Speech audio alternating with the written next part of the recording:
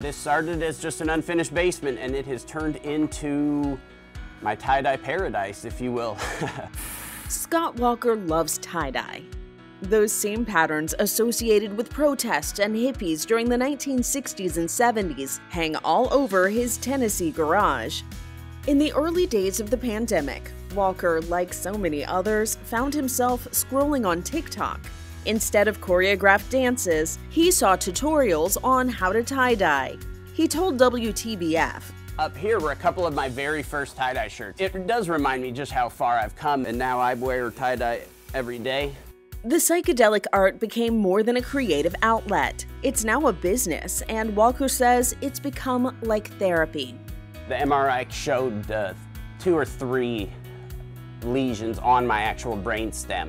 It wasn't until a year later that I actually had additional lesions, and they said I had full-blown MS. Walker says tie-dye helps him when the symptoms of multiple sclerosis get difficult. It's a distraction from how I'm feeling on those tough days, but it also keeps my brain sharp, quick, thinking, trying new patterns, trying new things. Mentally, it challenges me. Overwhelming is how Walker describes how watching a TikTok tutorial turned into a home-based business, Color Slide Creations. I feel pretty fortunate to be where I am now.